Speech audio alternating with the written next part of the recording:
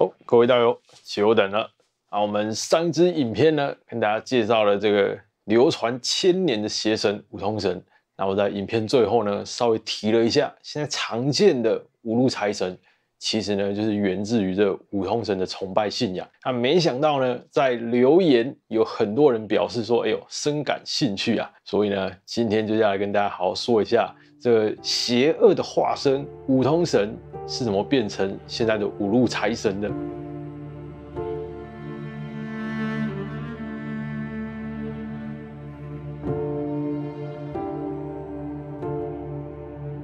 我们现今常见的五路财神，比较多的是以赵公明、玄坛真君为首的五位神明来做组合。但要知道这五路财神究竟从何而来，就必须要说一下邪神五通。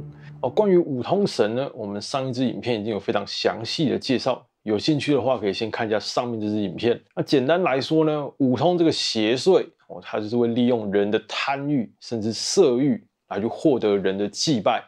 那进而呢，甚至会去控制或蛊惑这些拜他的人，而五通跟信众之间更是赤裸裸的利益交换，有的人连老婆、女儿都拿去跟五通交换。而在其中，五通最常拿来诱惑世人的就是钱财。五通的信众们相信他拥有可以让人一夜致富的能力，所以尽可能的满足五通各种不合理的要求，只希望说五通能够让自己发财。其实一直以来呢，都有许多关于五通的古老传说，都在说它是多么邪恶的一个存在。但是呢，当时有许多的乡民都选择忽略掉五通的危险性，只看到五通能带来财富这件事情。那殊不知啊，只要五通神一个不高兴，他随时可以夺走信众的一切，包括性命。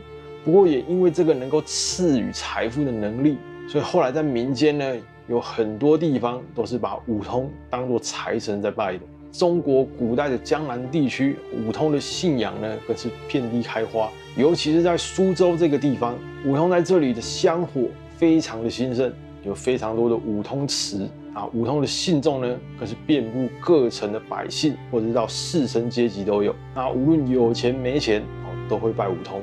那在民间呢，有一种习俗，就是不同的行业都有他们奉为祖师爷的神明。譬如说戏曲有田都元帅，工艺方面呢有鲁班先师。那在当地呢，就有这么一个行业，是把五通当作行业的守护神，就是商人。那苏州一带呢，自古以来都是很重要的商业重镇尤其是在明清两代呢，更是发展的非常的繁华。在苏州有座上方山，在山上呢就有一个五通祠，极度的兴盛。而在苏州呢，或者往来的商人，就是这个五通祠最主要的信众群体之一。商人们会把生意上得到的成功归功于五通神的保佑跟帮助。换句话说，我想要求生意成功、想要发财的人，就会来拜五通。至于这五通神要怎么拜呢？各地的五通信仰普遍存在一种习俗，就是呢跟五通借钱，然后信众呢就会用这借来的钱去经商做买卖。他们相信呢，借此能够得到五通神的帮助，来达到获利发财的目的。讲到这边呢，大家可能就会有一个既视感，怎么好像是我们现在到庙里面去借的发财金啊？确实意识上是非常的相似。那他们的差别之处呢，是在于我们现代借的发财金，要还钱的时候，你可以自己决定你是要本金奉还，还是说我再加一点上去，多的呢就当作是香油钱。但是跟五通借的钱，那是完完全全的高利贷，一定都是要加倍奉还，甚至是10倍奉还的都有。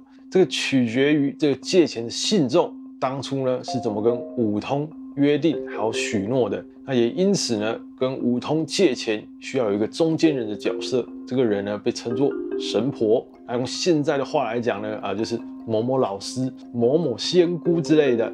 那其实呢，神婆就是五通的机身。来借钱的人必须先准备各种的纸元宝、纸钱来上供，然后呢，这神婆就会开始起档让五通呢上他的身，接着呢就会跟信众谈借钱的条件，必须是要谈妥之后呢，才有可能借得了钱就是在信众答应的条件之后呢，就可以把桌上摆的纸元宝拿4个走。那这个元宝呢，带回家之后要供着，几天之后呢，如果纸元宝没有变形软掉，那就代表五通答应要借钱给这个来求财的人。不过呢，这个人呢，并不会拿到实体的钱，那就等于呢，五通是开了一张支票给他，但是呢，能不能兑现，是不是芭乐票，不知道。他就在借钱之后呢，借款人每月的初一、15，还有在初5这一天，都必须在家里面拜五通，然后给他上贡品啊、烧香、烧纸钱之类的。然后呢，到了大年初5这天至关重要。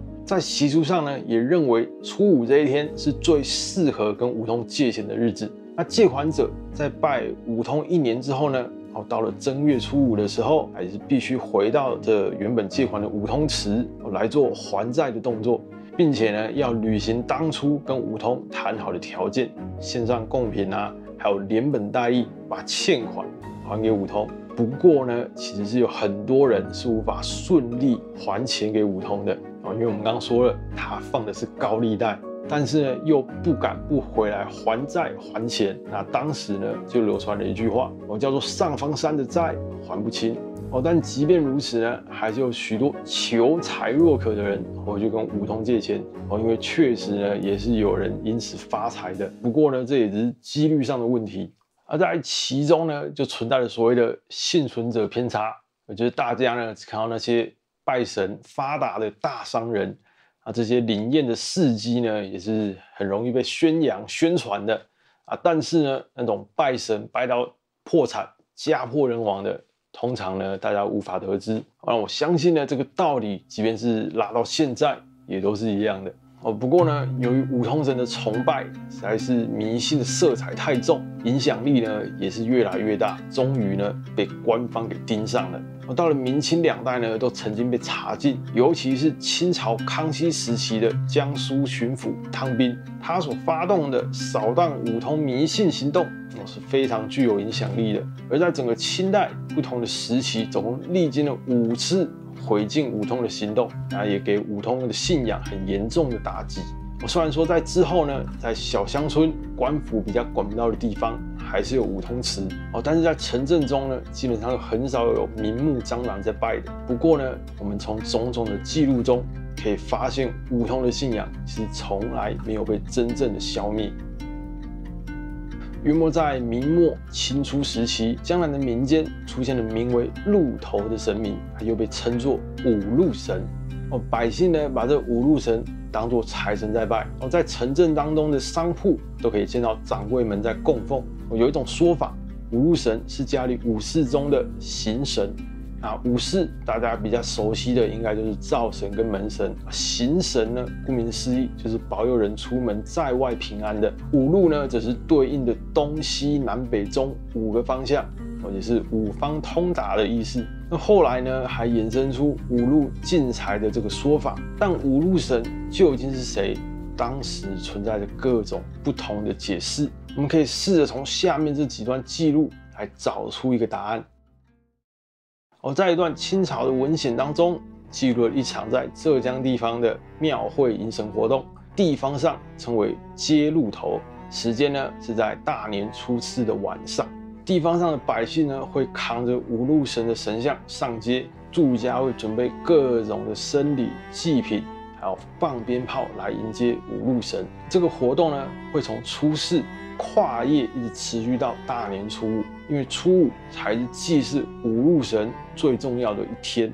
在江南一带有很多地方，在这一天几乎家家户户都会拜五路神，然后呢，在当天要烧纸钱，习俗上呢叫做烧利是，然后要吃完所谓的利是饭，才能够出门工作做生意，就是开工。在初5这天呢，有个习俗，就是信众会到庙里面跟五路神借元宝来求财。这种拜五路神的习俗也渐渐的传开，我们可以从很多的地方志上面发现，都有在大年初5拜五路神的这个习俗。但魔鬼呢，就藏在细节里。在这篇黄金镇的政治里面，就说出了五路神的真实身份。初5祭祀的五路财神，其实就是五通神。那这也难怪，当时五路神的祭祀方式跟习俗，跟五通神有很多的相似之处，而且呢，它的来历总是众说纷纭。除了形神之外呢，其实有说他是古代苏州名臣顾野王的儿子，或是说呢，他是元朝末年抵抗倭寇而死的烈士。最主要的还是因为他根本上的来历是当时呢大家最处心积虑想要隐藏的。那由于当时整个时代文化的思想还有经济的环境转变之下呢，世人的价值观已经不一样了。五通自古以来邪恶污秽的形象已经不再符合当时民间他们所理想的崇拜对象，再加上明清的官府历年来多次的打击五通迷信，压垮了最后一根稻草。五通的信众们开始急于改造五通神，寻找可以代替五通然后抬得上台面的神明，其中就以五路财神的影响最大，改造的最成功。它延续了五通财神的这个性质，还有一些习俗，但是呢，在形象上力求摆脱五通邪恶的特征。在当时民间就流传着一本善书，叫做《财神宝卷》，里面就记载了一段被改造后的五路财神的故事。传说在古代有一对富裕的老夫妇，他们膝下呢没有孩子，但是呢时常都会布施行善，最终呢他们的善心感动了上天，在正月初5这天，上天赐下了5个儿子，可是对老夫妇。在这5个孩子长大之后呢，就遵循着父母的期待，在家中打理田产，并且凭借着独到的商业头脑，我在农产品市场上赚了不少钱。除了会赚钱之外呢，这5位兄弟还有一颗慈悲之心。有一天，他们发现鱼贩的摊上有一条鲤鱼还活着，于是呢就跟鱼贩买来放生。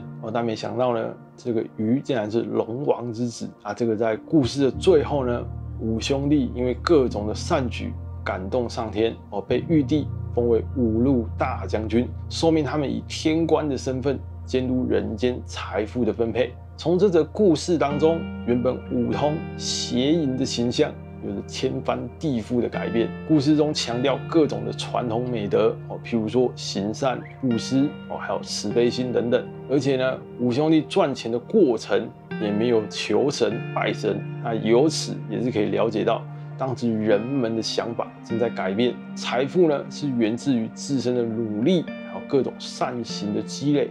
这种想法呢，渐渐成为了民间主流的认知。那在近代大家所熟悉的五财神赵公明元帅，又是怎么样变成五路财神的呢？那其实赵元帅呢，他在历史上神格有历经很多次的转变，甚至还有就是同时存在不同的身份的情况。赵公明初次登场的时候，是在《左传》中的一段记载，是在晋景公的梦中，他化身为一个厉鬼，而晋景公呢也被他吓到生重病。我们说人病入膏肓的这个典故，就是从这边而来的。那后来赵公明在道书《女卿鬼律》中出现的时候，则是化身为专门释放瘟疫的五瘟鬼主之一，也就是瘟神。我们先前呢也有做过一部影片，详细的介绍过。后来在中国宋代道教的雷法大兴，赵公明呢则是化身为雷部的护法元帅，也就是后来世称的玄坛元帅、玄坛真君。而现在呢，则是成为了财神的代名词。赵元帅跟他4个部下招财招宝、纳珍立士，被称为五路财神。这个也是现在呢在庙里面最常见到的这个财神配置。不过这个最主要呢，还是出自于小说《封神演义》的影响。而在道教之中，赵元帅跟财有关的记录，则是出自于道法会元里的正一玄坛赵元帅秘法。这里面详述了赵元帅他的执掌。除了身为护法要巡查五方之外呢，他还掌管赏善罚恶、去除瘟疫，还有消灾解厄。最后呢，才是提到说可以保障买卖公平，还有求财之类的事宜。也就是说呢，买卖求财只是赵元帅众多的执掌之一而已。而赵元帅麾下有几位神仙神明是辅助他关于财有关的业务，分别是李峤、李清、和合2圣，也被称为和合二仙。一般呢认为他们是双胞胎兄弟，长得一模一样。另外还有贺、潘、阳等4位被称为和合招宝4将，总共6位神明。不过呢，赵公明元帅他关于财方面的神格，要到相对晚期才受到真正的重视。在清朝道光时期，有一本记录苏州周边地区风俗的书，里面呢才第一次出现民间把赵元帅当作财神来拜的文字记录。那我们上面有说到，苏州这个地方自古以来呢就是五通的大本营，而且在这个道光年间，刚好呢就是清代官府多次毁禁五通信仰的一个时间点。可以推测赵元帅呢，他因此在当时成了当地信众呢他所寻求的五通神替代方案之一。我们从清代的年画里面就可以见到五财神赵公明跟他的下属和合二仙同样出现在这个五路进财的画中。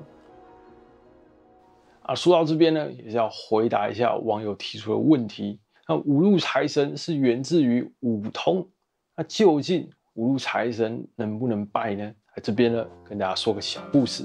时间也是在清代，有一位风土民俗的观察者，他名叫余交。有次他造访了一座在北京的五哥庙，他写了一篇记事流传下来。这个五哥庙呢，据他的观察，就是拜五通神的。他在庙里面见到了各种的纸钱、纸元宝堆积如山，而且在这边呢，也存在跟神借钱求财的这个习俗。有一天呢，他就询问了一位带着贡品来还愿的信徒，问他说：“你有没有获得当初神要答应借你的这个钱财？”